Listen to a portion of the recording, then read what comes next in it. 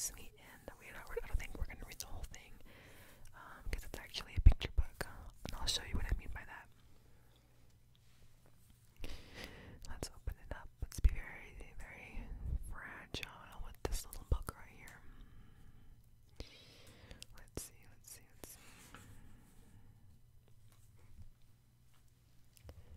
It says, this is chapter 1. Quackity quack, quacked Dotsy, the Dancy duck, as she gave a little turn around. Dancy kicked some lovely flowers with her little foot.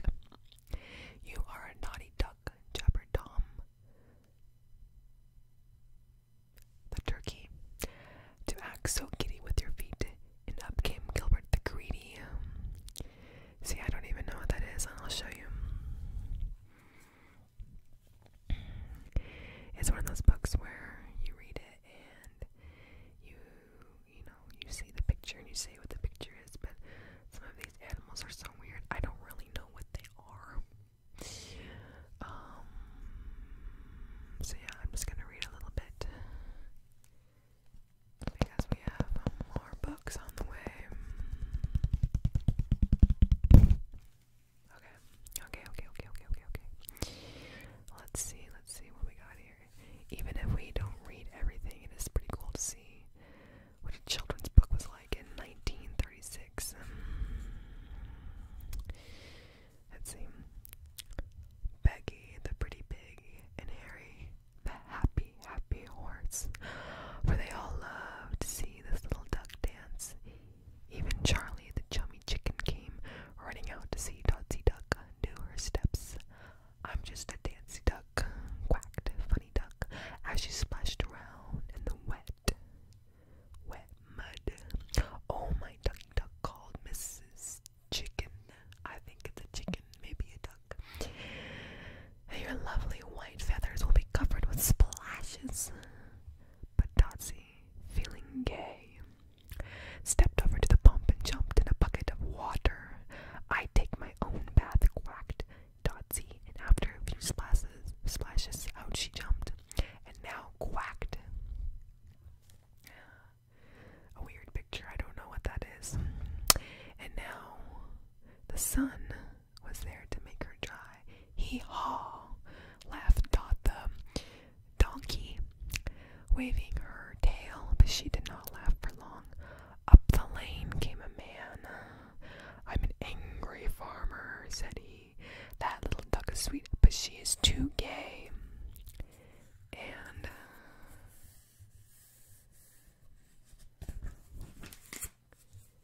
she's too gay and dancy. That would be an insult in 2020. Anyways, and Dotsy did a nimbly kick up and splashed mud on the farmer's boot. Oh no, I'll tie you to a tree, said the worried farmer. Oh my word. The farmer says it's gonna kill the duck and tie it to a tree. This is so mortifying. Let's read one more page, said the worried farmer, and he did, and there was Dotsy, a duck, while the farmer went back to his hoeing in the garden. Oh my gosh. Quackity quack, I don't care, I can dance under a tree, quacked the duck, and she did. Moo, moo, mooed Catherine the comical cow, hoofing up, teach me, teach me. I have a friend who loves cows. I'm gonna start calling her Catherine the comical cow. And right there on that farm, Dotsy the duck said Catherine the pig did a few, Catherine the cow did a few kicking steps. Oh dearie me, quacked nice Mrs. Duck. Dotsy's duck's feathers will shake out and her heart will have the jumps. Well, I'll be blessed, said the man, coming back from his hoeing. That duck has all that. I don't know, that picture dancing again, and this little Dotsy duck, feeling gay, kicks some cherries at her own farmer. Alright, I'm gonna let you look at this page. I feel like you know a book is old when they say the word gay.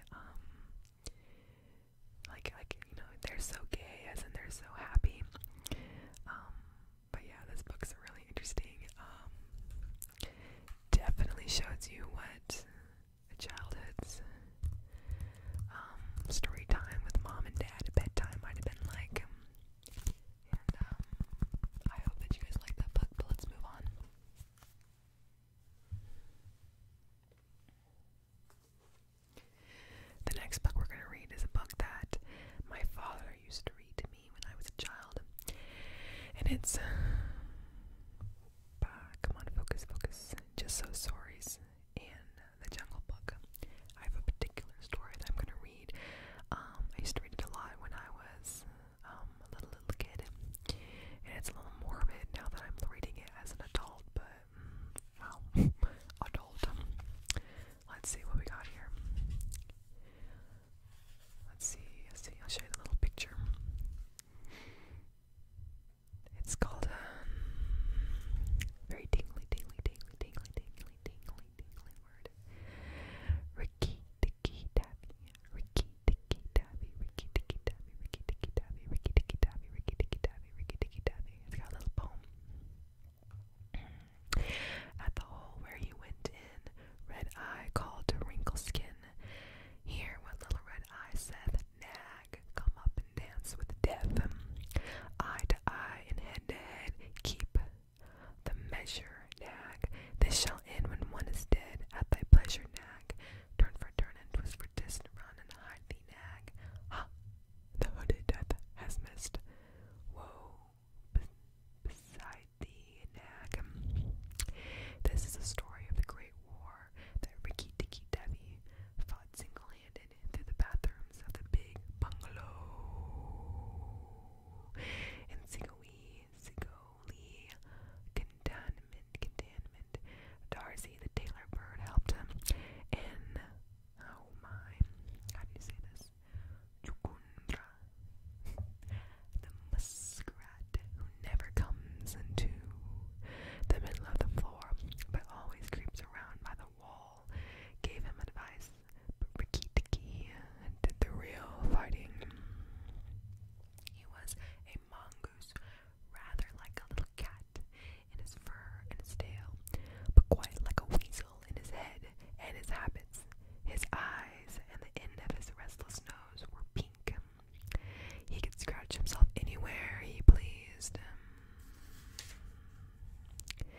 With any leg, front or back, that he chose to use, he could fluff up his tail till it looked like a bottle brush, and his war cry as he scuttled through the long grass was Ricky-Dicky, Ricky-Dicky, Ricky, Ricky-Dicky, Ricky, Ricky-Dicky, Ricky, Ricky-Dicky, Ricky-Dicky.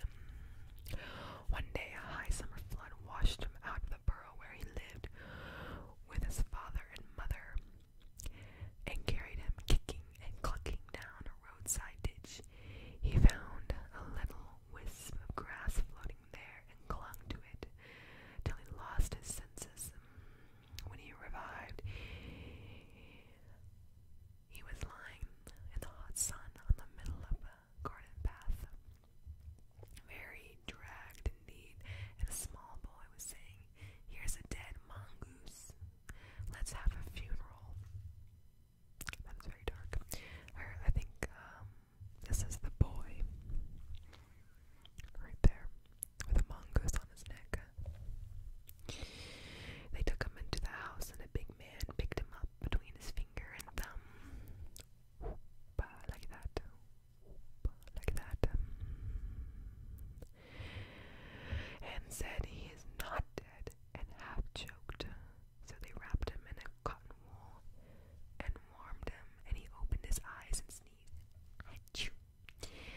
Now, said the big man, he was an Englishman who had just moved into the bungalow. Don't frighten him, and we'll see what he'll do. It is the hardest thing in the world to frighten a mongoose, because he is eaten up from the nose to tail with curiosity. The motto of all the mongoose family is run and find out. And Ricky Dicky was a true mongoose. He looked at the cotton wool, decided that it was not good to eat, ran all around the table, sat up and put his fur in order, scratched himself, and jumped on the small boy's shoulder. "Don't be frightened, Diddy," said his father. "That's his way of making friends." "Ouch, he's tickling under my chin," said Diddy. Not Diddy. Diddy. Ricky Dicky looked down between the boy's collar and neck, snuffed at his ear, and climbed down to the floor, where he sat rubbing his nose. "Goodness gracious," said Diddy's mother, "and that's a wild creature. I suppose he's so tame because we've been kind to him." I have a weird voice as I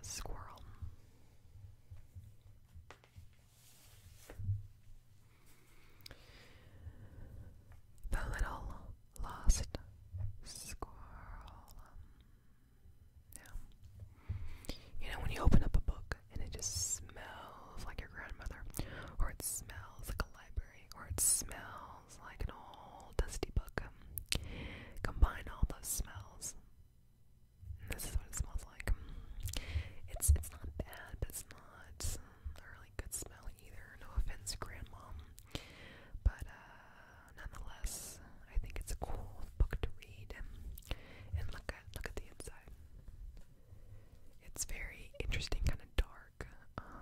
Maybe it's faded over the years. Oh, it does have a cow. Another cow. There's Catherine, the comical cow, guys. Alright, let's open the first page.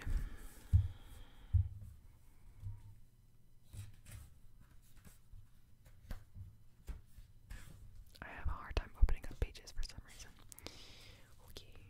Okay. This is by Alvin Trezelta, illustrated by Leonard Weisgard. And the copyright is from 1950.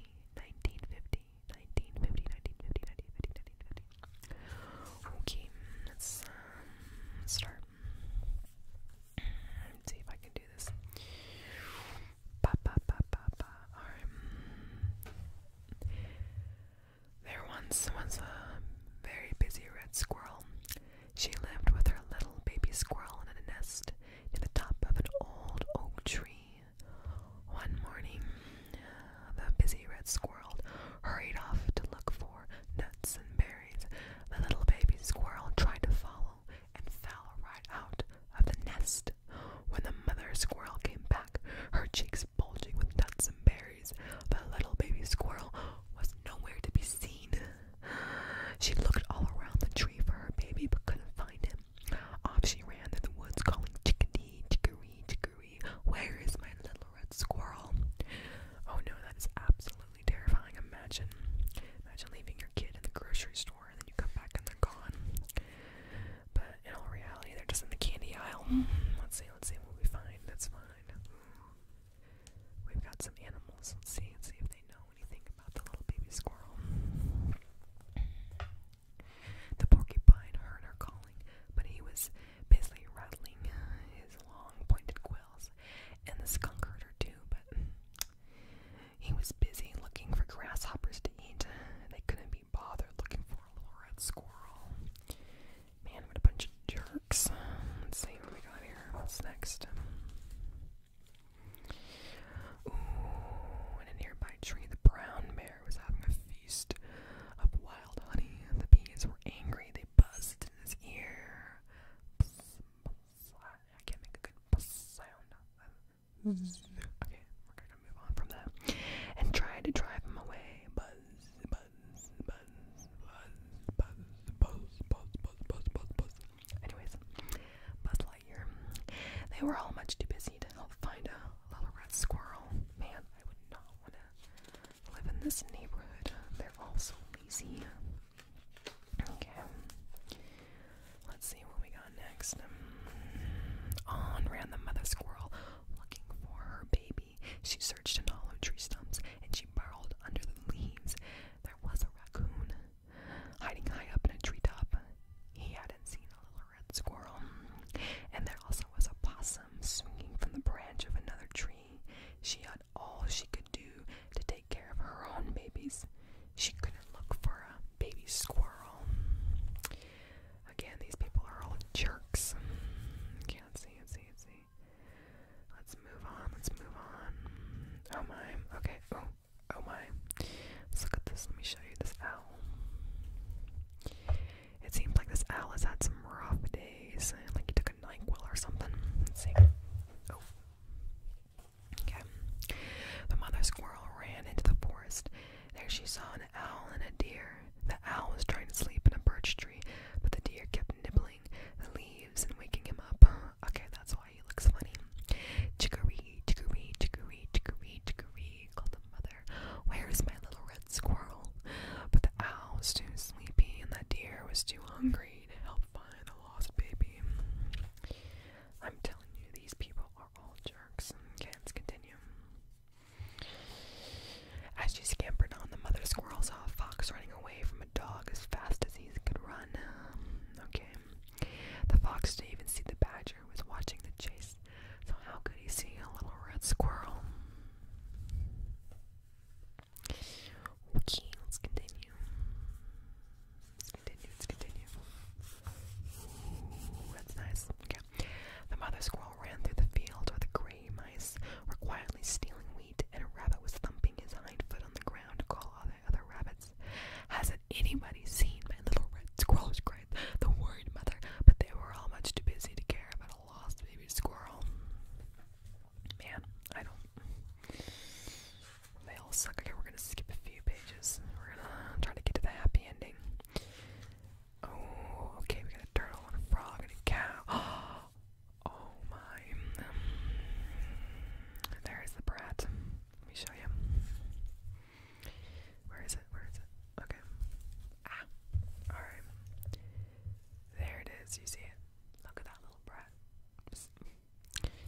couldn't have just stayed by the tree.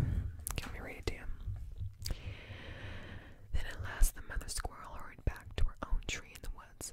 Could it be that her baby was hiding in the branches? Oh, wait. He did stay there. Maybe he isn't a brat. And there he was, her own little red squirrel who had fallen out of sight into the middle of a wood duck's nest, was sitting there all safe and sound. Chicory, chicory, cried his mother. At last I have found my little red squirrel.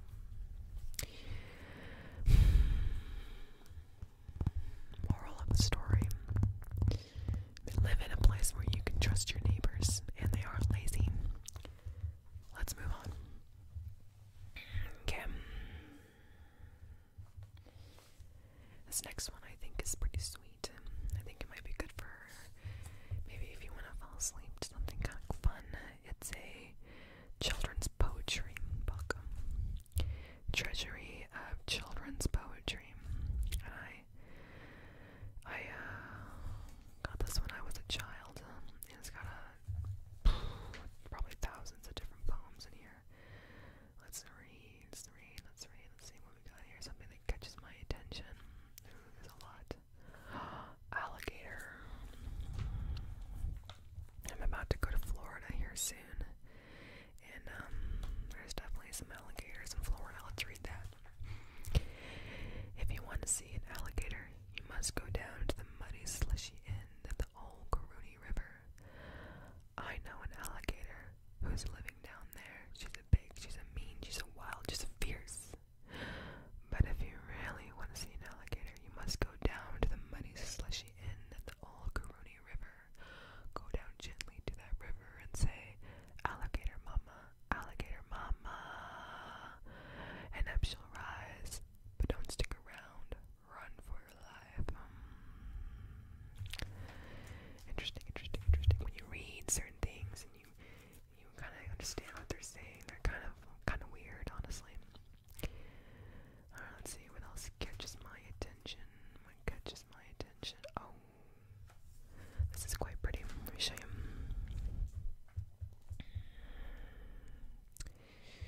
Let's see. It says, The Secret Song. Who saw the petals drop from the rose? I saw the spider, but nobody knows. Who saw the sunset flash on a bird? I saw the fish, but nobody heard. Who saw the fog come over the sea? I saw the bee. I saw the sea pigeon, only me. Who saw the first green light of the sun? I saw the night owl, the only one. Who saw the moss creep over the stone? I saw the gray fox all alone. By Margaret Wise Brown. The Secret Song. It's kind of a sad song. Why are these little children's poems? I don't understand. Let's see. Oh, we have a cat on this page. Alright, I'm not sure if you can see it very well, but let's read a few more. In the summer when I go to bed, I'm in the summer and I'm on my bed. Perfect. In the summer when I go to bed, the sun's still streaming overhead. My bed becomes so small and hot, with sheets and pillows in a knot, and then I lie and try to see the things I'd really like to be. I think I'd be a glossy cat, a little plump, but not too fat. I'd never touch a bird or a mouse, I'm much too busy around the house. And then a fierce and hungry hound, the king of dogs for miles around,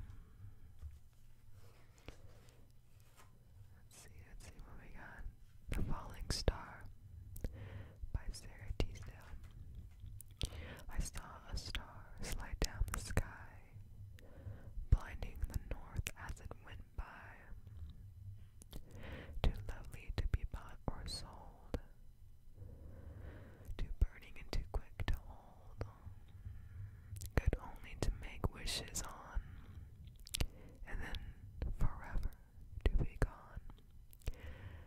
The Night Will Never Stay by Eleanor Farjeon. The night will never stay, the night will still go by, though with a million stars you pin it to the sky, though you bind it with the blowing wind and buckle it with the moon, the night will slip away like sorrow or a tune.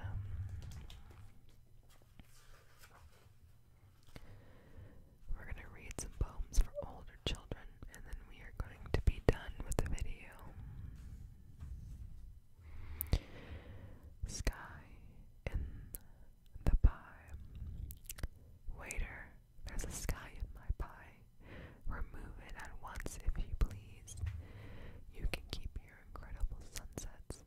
I ordered mincemeat and cheese. I can't stand night Tingale singing, or clouds are burnished with gold. The whispering breeze is disturbing the peas and making my chips go all cold. I don't care if the chef is an artist whose canvas is hanging in the date. I want to vague and puffy pastry, not the universe heaped on my plate. Okay, I'll try just a spoonful, I suppose. I've got nothing to lose. The colors quite tickle the palate with a blend of delicate hues. The sun has a custardly flavor, and the clouds are as light as air, and the wind chewier texture with a hint of cinnamon there. The sky is simply delicious. Why haven't I tried it before? I can chew my way through eternity and still have room left for more. Having acquired a taste for the cosmos, I'll polish the sunset off soon. I can't wait to tuck into the night sky. Waiter, please bring me the moon. I really like that one. That one was pretty cool. Thank you, Roger McGow, for the tingles, tingles, tingles, tingles, tingles, tingles.